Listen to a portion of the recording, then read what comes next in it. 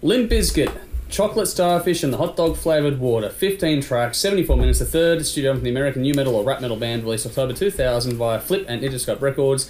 Produced by Terry Date, recorded at Westlake Studios in Los Angeles. 5 singles were released in Take a Look Around, My Generation, Rollin, My Way and Boiler. This album went to number 1 in at least 9 countries, including the US, UK and Australia, while racking up top 10s across the globe, going 6 times platinum in the US and Canada, 4 times platinum in Australia, 2 times platinum in the UK, as well as gold or platinum in at least 7 other countries. This album sold 400,000 copies on the day of release, while moving over 1 million units in its first week, and was the largest first week sales for a new rock album in the US since the introduction of the Nielsen SoundScan system in 1991 at the time of its release. Dave. I cannot believe so many people brought this shit. Fuck. Wow. The title is brilliant. I have to credit that. It's a perfect indication that this is music by wankers.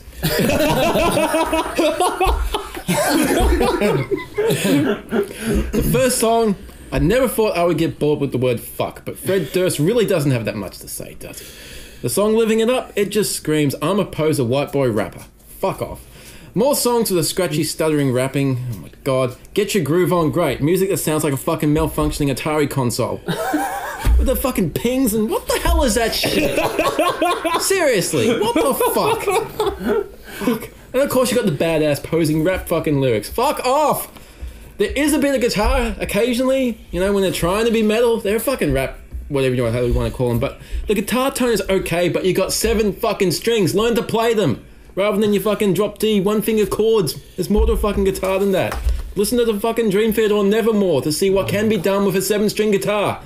I will give credit to one thing, and one thing only. This has made me appreciate Linkin Park a hell of a lot more.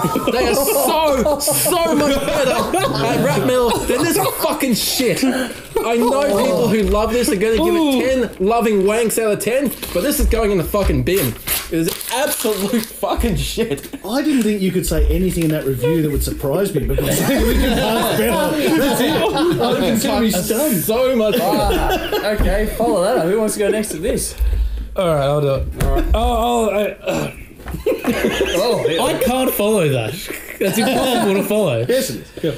But what I will say is, okay, Brendan asked me to join his band about a year ago by the time this comes on. And at first, I had a lot going on, so I wasn't sure if I had the time to do it. But when I found out he was a Limp Bizkit fan, I knew I made the right choice in joining. Fuck. Here we go. Here we go. God damn it, I love this album. Because, like, I think of being a kid, and it's you know, watching video hits with my sister on a Saturday morning, and Rollin comes on, and it's awesome. Like, everything about this is cool. And what I will say is, Fred Durst is better than what he gets credit for. Because the thing is, he knows, okay, he's super limited as a vocalist, but he knows what his limits are, and he plays to his strengths. He's a super limited person. He is super limited, but what's he good at? He's good at syncopation, and he's good at breathing. He's good at going from softer vocals to growling vocals and everything in between, and that's what he does, and that's what he does well. Wes Borland is a freaking superstar. His timing is impeccable. Like, everything about this is cool. I love this album. I give it an 8 out of 10. The standouts are My Way, easily. That is a great song. Take it away, Mick. Wow. I guess over time I've kind of accepted what this band did at its time. You know, it was a big thing. I mean... Oh, credit we're due for the album sales. You know, geez, you can't knock those sales, you know. And because I've heard it, I guess it's disappointing. But in spots, it's actually okay. When I hate that feeling, man. I hate that feeling. You know, when it kicks in and everything's going like a chorus and it's bombastic and, you know, the riffs are there and it's crunching for that whole 12 seconds that you get. I enjoy that 12 seconds. But you know what? Like, Fred... What's his fucking... Fred Dick. He has one of the most annoying vocals ever. People That's think smug. he's bad. That smug, smart ass fucking. oh, you just Poser punch him in the white boy face. wannabe rapper. Fucking vocals that he does, that shit that he does. It's like, fuck, what is, you know, I like, don't know what it is. I never liked it then. Mm-hmm. Whatever, what was it, 2000? Yeah. Fuck, you know, whatever I was then, in my 20s. And I don't like it now. I just don't know how it got a grand appeal, to be honest media. with you. Media, whatever, but a lot of kids like this shit. And I don't get it, you know. I wasn't too far out of that genre, you know, in terms of age. And I couldn't understand how big it got to the point where The Undertaker was coming out to fucking Rollin. What the fuck? You know? It's supposed to be the minister The of dead darkness. man's coming out to this fucking shit. garbage. It's like, he what wasn't- the fuck? All-American Because he wasn't That's the not dead bad man at all. Get some fucking That's not whatever fucking shit bad. Of all you the do, fucking fucker. songs you could pick, To make that's a, making you American badass. oh, hey, come on, God. you To be dumbass. fair, when he continued that American gimmick, fucking gingerhead. That's what he fucking was then. he followed it up with getting Kid Rock. That Kid Rock is certainly worse than... No Oh, way. they're on par. No. Kid- fucking get Kid the Rock is fuck just a outta here. little You're bit gonna less fucking- shit than this. Go and look You're at gonna that say photo of someone's Kid better Rock than and the Donald other. Trump in the White House No. and tell me that Fred Durst is worse. Wow. Okay. Yes. Jody's right here, apparently. Yeah, like I said, you know, some of the choruses are okay. The production is actually quite good for its style. Like, it is very punchy and you know, modern sounding and all the things that I guess you want out of a new metal sounding band. Just there's not a lot of variance in the songs. It's one song is the same song, the same song. It's the same formula. It's almost like the Linkin Park thing. You're either going to love it, and if you do, then not much for you to digest. You can kind of just go, one song fits all. And this is another one that's like that. Yeah, it's an era of music that I'm glad died quickly because it was a fad fucking style. Just like when rock bands and metal bands were trying to be industrial at one point around the same time as this. All the older bands, whether it be Rob Halford or somebody, or Wasp, and all these bands are trying to thinking this is the new way of going. It doesn't fucking work. You know, you can't mix genres, and above all that, this guy doesn't suffer fucking anything. He's trying to be a fucking guy that's had the hardest fucking upbringing and all this bullshit. It's like, fuck off, man. You're just a white suburban guy. All right, you don't suffer from anything. You probably went to school and never had a gun pulled on you. You know, and all this shit that you think that's fucking going on, it's a load of crap. I don't buy it for a second. I think you're full of shit. People have called you out, and where the fuck are you now? You're doing a festival once a year. You're a garbage band. You're a fad band, and that's all you'll ever be. I actually think I even rated this too fucking high. Oh, wow. Okay. But I will still stick with it. I'll give it a 4 for some of the musical parts and some of the riffing when it does kick in. It actually, you know, it actually does hit the mark, you know, like I said, for that fucking 12 seconds per song. The standouts were Rollin only because... Undertaker. I don't even like that era of the fucking Undertaker. All right, shit. But that's only the reason why that song, and Livin' It Up, I thought, is as shit as it It's got is. some fucked up lyrics. Yeah, and you know, fucking it's like, poser. okay, like, you know, whatever. I got to find another song, and that was it. Like, You yeah, have to. There's have no to, stretch just of bit it. time. to be honest with you, the fucking title of this album, what a Like I said, music by wankers. it's just fucking bullshit, you know. It's just this shit should never get to the heights that it did. Did. Well, it shouldn't. No, hey, look, preaching to the choir, but hey. Fuck. Anyway, Is this everything you wanted and more? Yeah? Alright, cool. Now allow me to have my fucking take on this piece of shit.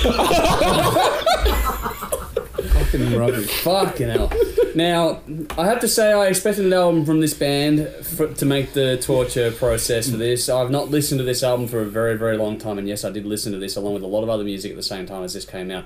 Other bands from this era I got into, this band can fuck off.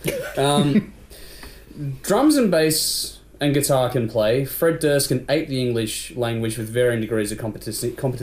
The DJ does whatever it is the DJ does. The composition is overall relatively okay. When it kicks in, like you know, saying for 12 seconds, it's fun and energetic. It's pretty simple stuff overall. It's simple music for simple people. Nothing to really write home about, but they do the job in that regard, quote unquote. Lyrically, however, This is some of the worst tripe I've ever heard. How he can manage to rip off acts like Nine Inch Nails and Guns N' Roses yet still have absolutely nothing of any substance to say is a remarkable feat.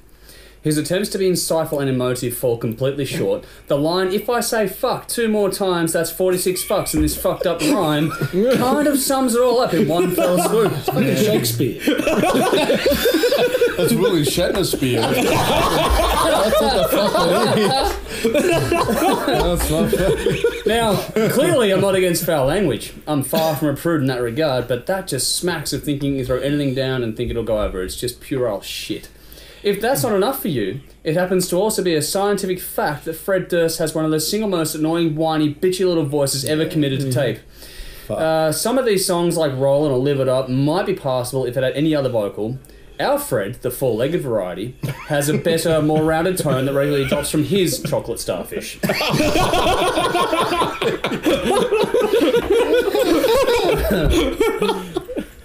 Even ripping the sample from Life in the Fast Lane is just flat out annoying. Fucking wrong. Yeah. This song isn't too bad, but Fred Durst still can't find his own style and just parrots his way through a shit impression of Cypress Hill. In all seriousness, how can he sit there spitting out hella mic skills about how he doesn't give a fuck and then proceed to whine about something someone said or did less than a minute fucking later? The even funnier part about all that is when other rappers like Exhibit, Method Man, Redman, etc., they really show up just how fucking terrible Fred Durst is. Yeah. They smoke him on this, and I'm not even a rap fan. They kick his ass from pillar to post, like The Undertaker should have done to this song. Chokeslam. Fred Durst is shit. As opposed to Slipknot people equal shit, it should be Fred Durst equals shit. Okay, it's a long album. The track order, while diverse, doesn't hold my attention. It's up against it clearly to begin with. But production-wise, this is big time from the era. Big sound wall, crunch compression, loudness war impacted. The surprising thing is the depth that appears on tracks like Take a Look Around. That was well done, but then they full spastic fingering sandwich on the compression and fucked that up too. They even have different versions of the same fucking song here in one of the most head-scratching decisions I've come across, and in the final 10-minute long track has gone on to be one of the most pointless wastes of studio time in history. I can't think, honestly, of anyone, including you, that will sit through that final track all the way through from start to finish. There is a reason why this band has faded into complete irrelevance. The fact they are working on a new album apparently this year is quite frankly disturbing. There's only so many times you can flog a dead horse. I know I'm going to get ripped on for this, and that's okay. I encourage it. There are some that like this band, and if this is your bag, then by all means you go and fucking enjoy it. Don't ever ask me to listen to this fucking thing ever again. Oh... Score? Brendan, you win. I actually went through this twice from start to finish in an attempt to be as fair as I am on everything else. This one was torture, and this is why we do this episode at this time of year. Well played to you, sir. However, it is my solemn duty to consign this album from Limp Wristed straight to the fucking bin. Another Limp Bizkit album next year. That's it. Fuck. It gets bin. Bin. The bin. Yeah. Okay, I know not everyone likes Limp Bizkit, and That's quite why- obviously I really don't fucking care.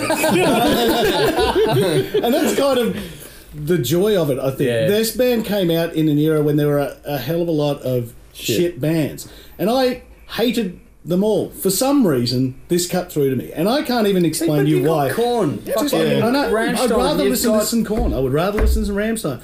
It represents almost everything I hate about music, but something about it just screams fun to me, and I just bloody well enjoy it. Okay. It's been steady rotation in my house now for nearly 20 years. I'm not alone. There's a hasn't lot of killed you people yet? like it. She loves it too. Oh, fuck. It's odd. There's something about this album that grabs me. Now, it's probably just that stupid, childish, angsty teenager that's probably jumping around inside all of us. But No, there's something I about grew this up. that just grabs you. You grew up. I guy should. chose not to, and that's fine. I'm not trying Welcome to tell to you it's the Neverland, best thing folks. ever. This thing is bloody good fun. If you've ever been to a Limp Bizkit gig, and I've got to assume that none of you have, Yeah, I've seen them I at have. festivals and stuff. they I've are actually- fucking good fun. I was going to, but they pulled out. The Hence Limp Wristed. Yeah, well, they do a very, very good job, and a lot of people there that are in the crowd know what they're there for, and they're having a good time. It is a fun experience. I'm not trying to tell you it's musically brilliant. I'm not trying to tell you it's educational, because it sure as shit is not. What I'm saying is, it smile and makes me move when I listen to it. Granted, I'm probably moving like a dickhead, but again, I don't care. It's good fun. I enjoyed it. So for the record, I gave Use Your Illusion an 8. I give this a 9. Well done. I'll play that. The highlights for me are Take a Look Around, My Generation, Rollin, Livin' It Up, Boiler, and Hold On. And now, for your enjoyment, Fucking here's hell. a track for you to check out for yourselves and let us know what you think. Limp Bizkit. Who wants to go first on Limp Bizkit? Me! Brendan's going to go last. Fuck yes. You've been waiting for this. Oh, fucking hell. Torture finally pays off. Well, you two are just fucking having a play. Yeah. They're really in love. That was the idea, wasn't it? Yeah, that's the fun. Alright, ready? Axel's a much better rapper than this guy. That's a good fucking review. If you're going in order, I'm out. Alright, do we want to stop to eat? Yep. Shortly? Yeah, Let's eat. Alright, let's eat. Well played, Brendan. Fuck, let's go.